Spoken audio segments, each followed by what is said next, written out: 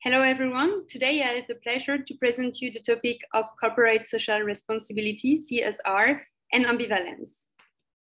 First, we will introduce the topic and explain the concept. Then we will understand its ethical relevance in the business context.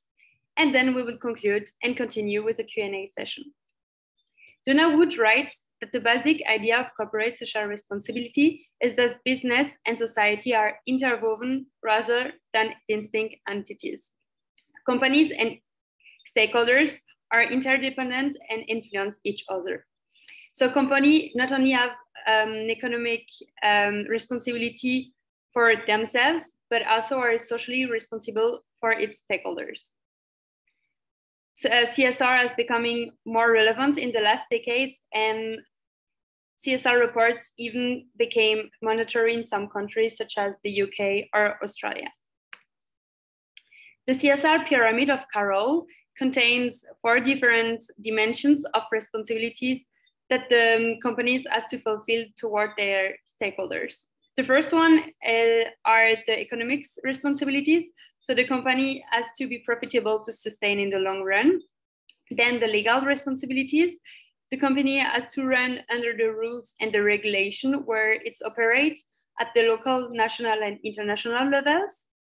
Then the ethical responsibilities. The company has to act with morality, ethics, and integrity. And on top of the pyramid are the philanthropic responsibilities. They are not required by law, but are implicitly expected by the stakeholders. So based on voluntarism, the companies can socially be engaged on top of their business activities, such as donation for charity. We'll take the example of Starbucks for the whole presentation as our case. So here, economics responsibility, Starbucks generates a net profit of $4.2 billion, which enables the company to sustain in the long run. It meets and even exceeds the legal requirements of the USA with a minimum wage of $15 US, even if the minimum wage is $7.25 US in the US. Then it also invests in ethics and introduce a code of ethics where the ethical principles and rules are depicted. Starbucks also invests in a lot of causes. For example, they donate for non-profit organizations that help refugees. So the company has all those responsibilities toward its stakeholders. Stakeholders are very important because they impact as well as are impacted by the company. We can distinguish the primary and the secondary stakeholders, and it's important to analyze those stakeholders by knowing their urgency, legitimacy, and power to understand the impact on the company. So yes, they can really play a role. So it's really important to analyze those stakeholders and also have a strong, open, and transparent engagement, communication, and interaction with them. On the example of Starbucks, so Starbucks has primary stakeholders such as the consumer, which buy the products, the supplier that are supplying the raw materials, and the employees that are selling the products. And as secondary stakeholders, it has the government that is setting the rules, for example, the tax rates and the minimum wage. And the media plays a key role in the communication of the company. Here we can see some example of Starbucks with the investor relations, the annual meeting of shareholders, etc.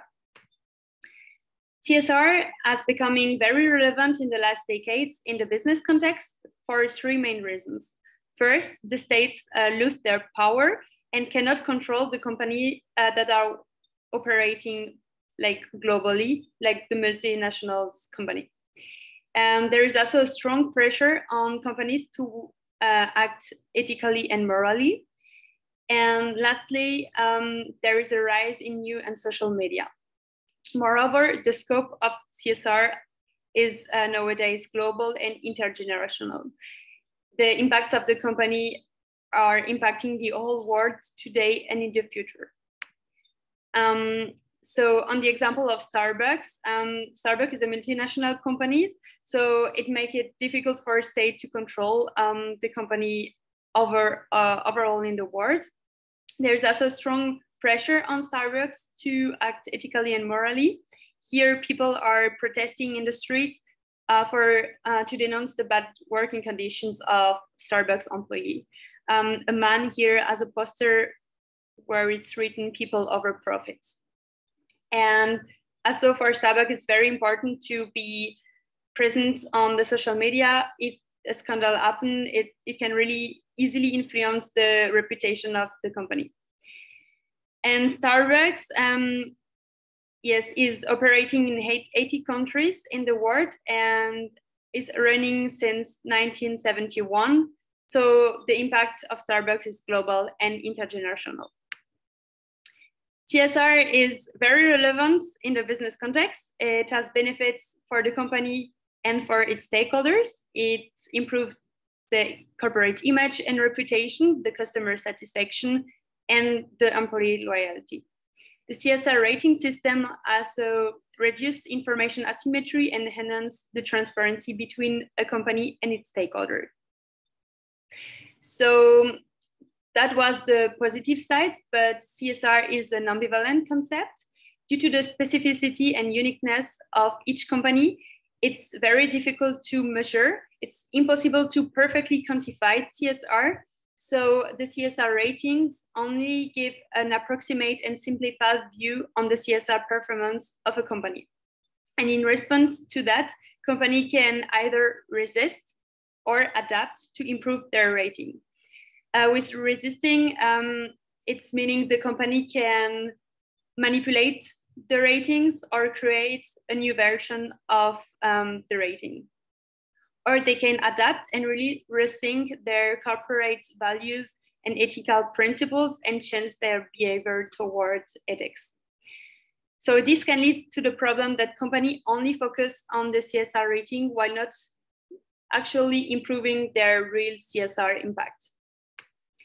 We can observe that with the example of Starbucks, which is on the one hand resisting, but also adapting itself. Starbucks is giving misleading information to the evaluators because it's accused of greenwashing. Starbucks say that the cups of Starbucks are reusable, but a lot of are not recycled, which is greenwashing. But on the other hand, Starbucks also adapt and support local and global COVID-19 initiatives, promote equality in the hiring process, and set environmental goals that have to be achieved by 2030. So they can also adapt to have a better ethical behavior. So to conclude, CSR is becoming very relevant due to the power loss of states, the strong pressure on companies to act ethically and morally, and the rise of new and social medias.